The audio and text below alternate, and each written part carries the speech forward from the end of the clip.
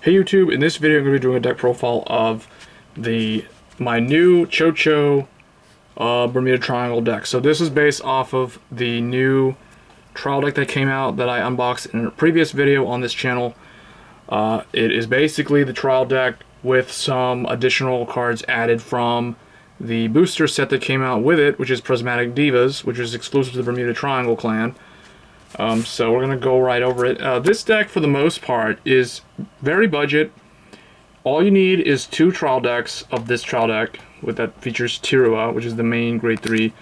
And then a couple of other cards that, depending on where you are, they could be pricey to get for the Stride deck. But other than that, it's very easy to obtain almost all the cards that I'm going to feature here. There are some exceptions. There are going to be some Stride units that are not in here. Because the price on those cards are pretty expensive right now. They're overpriced, in my opinion, so I won't get them right now. I'll probably pick them up later when the prices have gone down or people have lost interest in the deck, unless this deck really takes off and becomes super competitive on the levels of being able to beat out a Blaster, Luar, those type of decks. So let's get right into it. So the main grade 3 of the deck is Chouchou, or Chouchou. I say Chouchou. I think the Japanese pronunciation is actually Chouchou. But Chouchou debut stage Tirua. So I did pull the SP one in one of my 2 boxes.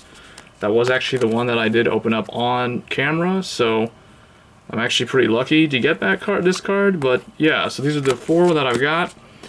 So basically, she is kind of like Luard from the Shadow Paladin trial deck that came out back in December, in the sense that she has the potential to stride for free if the conditions are met.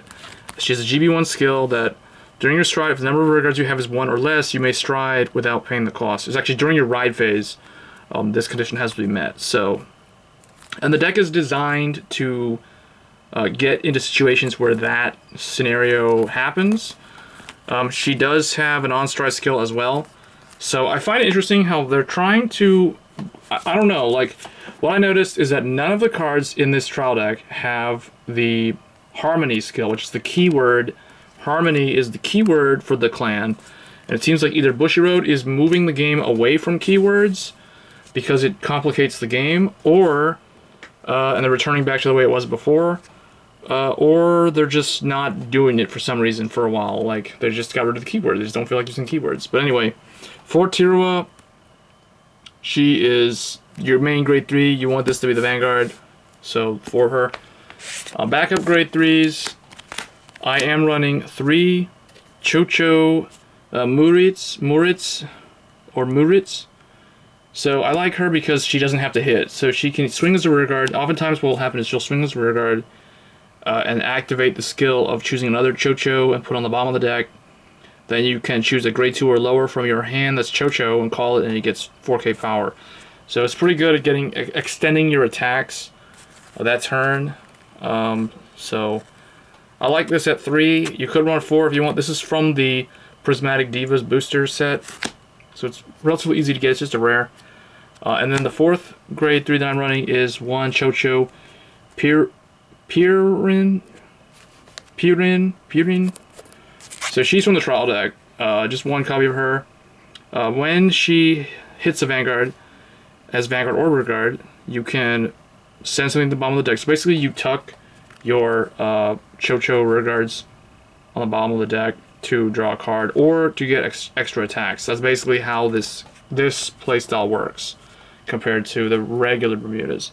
Whereas regular Bermuda traditionally is about bouncing cards back to your hand to use as shield, so you leave the field open.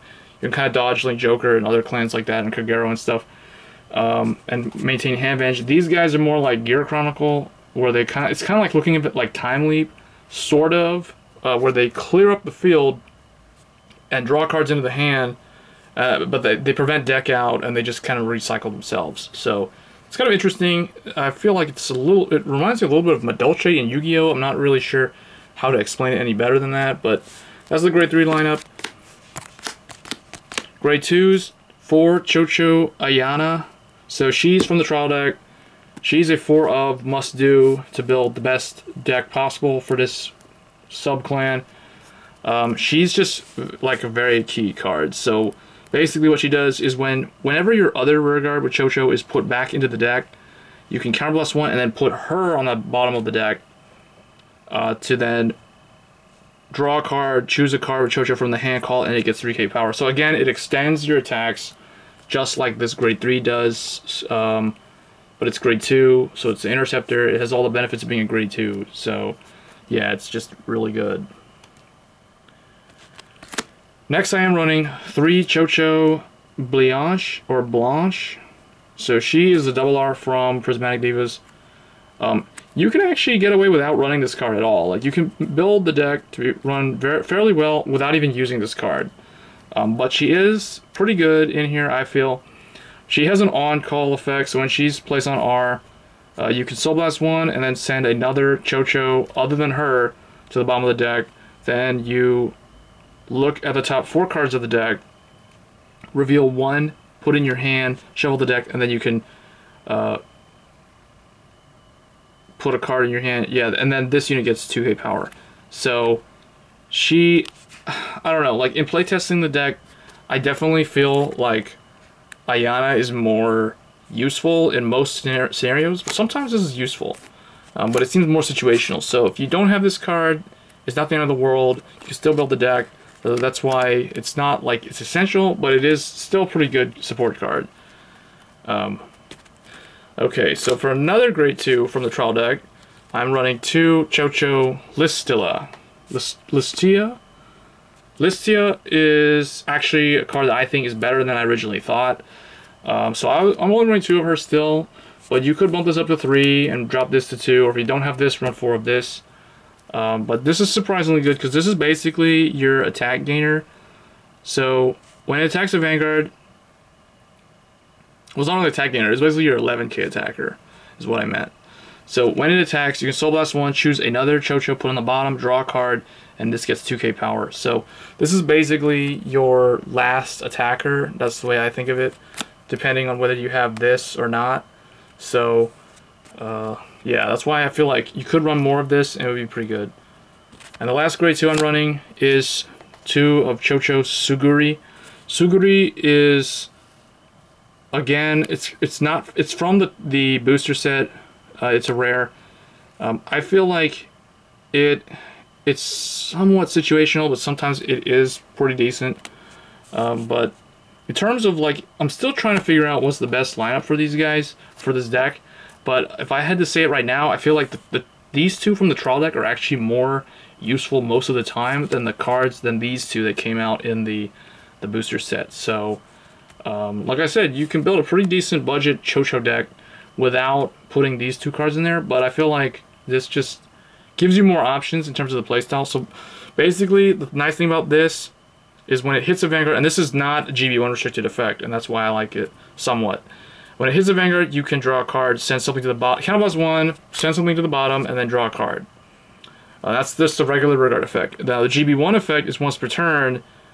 When something goes to the bottom of the deck, you can choose another one of your units and give it 4k power. So she's good at 2, I feel, because sometimes she's just there to kind of randomly like power up stuff. The problem with her is she can't do that skill of powering stuff up more than once per turn, which I feel really kind of hurts her viability in terms of the competitive scene. So that's why she's a little bit situational. So those are grade 2s. For grade 1s, I am running 4 of the Chouchou Sentinel from Prismatic Divas. Definitely recommend running this if you want to make the Chouchous as good as you can. You can run the Unflip Perfect Guard if you have them. If not, then you can just run the trial deck one. I like this card because I have pulled off some ridiculous shenanigans with this, where in one match I remember I got like 2 of these in the damage zone, and then healed one, eventually got a second one by guarding from hand into the drop zone. Then I was able to bounce one back in the deck, bounces to the hand, then heal off the other one that was in there, and then do the same thing again. So there's some hilarious, it's rare, but it can happen, combos with this type of Sentinel. So I like the Sentinel a lot, so I definitely recommend running it. And surprisingly, it's not that expensive compared to Esra in Shadow Paladin in the Lured stuff in the ritual build. So this is actually pretty nice. Next, for Chouchou Clenis, she's basically your searcher for Tirua. But the only annoying thing about her is that you have to discard, if you add a Tirua to your hand, so if you add one of these, then you have to discard cards with the sum of their grades being 3 or greater. So like if you have another grade 3, you can throw the grade 3. But then it's like, what was the point of adding the Tirua to your hand? And then you have to throw away other stuff. Otherwise, you would just kind of like throw away one of these. Or you could throw away a 2 and a 1. I don't really know why people would do that, but some people do that. I don't really know why, though. This is basically there to help you make sure you get Tirua as the Vanguard, because you really do want this as the Vanguard. If you don't have this as the Vanguard, the deck won't really do a whole lot. So that's why there's 4 of this. And then it does have the ability to unflip when it's on the rear guard at the end of the turn. You can Soul Blast 1 and return it to the bottom of the deck to unflip 1, and that's if you have a Tirua Vanguard. So it's pretty much a utility card, so I run 4 of it. Next, 3 Chouchou Prairie. So she's a very interesting card. You basically, what happens with her is GB1, if you Superior Call her during the battle phase, you can Soul Blast 1. It doesn't have to be during the battle phase, but I basically consider it battle phase, because if you're doing this during the main phase, there's no reason to do this skill, because you're just wasting a Soul Blast. So she basically, when she comes to the field, you can Soul Blast 1, and then you can call another rearguard from the hand, or you call another Chouchou from the hand to the rearguard circle in the same column as his unit. So it helps you extend your combos, get another 16k attack, essentially, or something. So basically why that's in there at 3. Then 2 Chouchou Marl, because she's your Vanguard booster. She only does her effect if she's boosting the Vanguard, so you don't need more than 2 of her. In fact, you could run just 1 of her. And then I am running 1 Chouchou Rasaka, because sometimes you'll be running cards like Olivia and other stuff that you'll bounce up and you'll be able to recall her back down. So you could potentially call her down, power something up, so you could either make her function as a 9k in the column that she's in. I mean, you're not giving the power to her, but you get what I'm saying. It's giving 3k to a column, whether she's in it or not. But it has to be a Chouchou unit, so she's restricted to Chouchou. I don't know. I'm just using. She's a trial deck card. I'm running 1 of her just as a tech choice, just to see if there's any interesting combos. So far, I haven't really found anything outstanding, so I may take it out. And may run like a Stride fodder or something. But yeah, I'm just running that right now. It's Chouchou.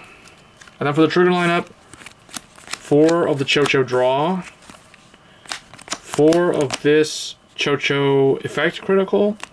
So this is Chouchou Sarah. So 4 of her is pretty decent in here, I would say. Then 4 more Chouchou critical. There's actually another common critical from Prismatic Divas, so you can run 12. You can already go with 12 Chouchou criticals if you wanted.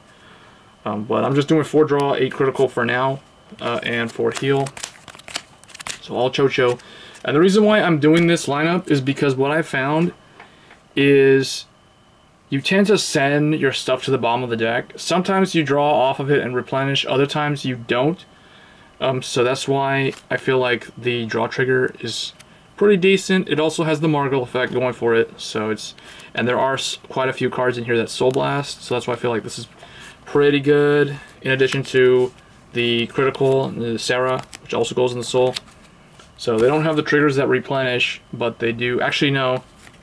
Yeah, she does go in the Soul. So yeah, so you do need stuff that goes in the Soul. And then the starter that I'm running is the Trial Deck starter. So this does not go in the Soul, so which is why another reason why I'm running those things that go into the Soul. Basically, when something goes to the bottom of the deck, you can counterblast 1 and send it to your hand, and then draw a card. So pretty good.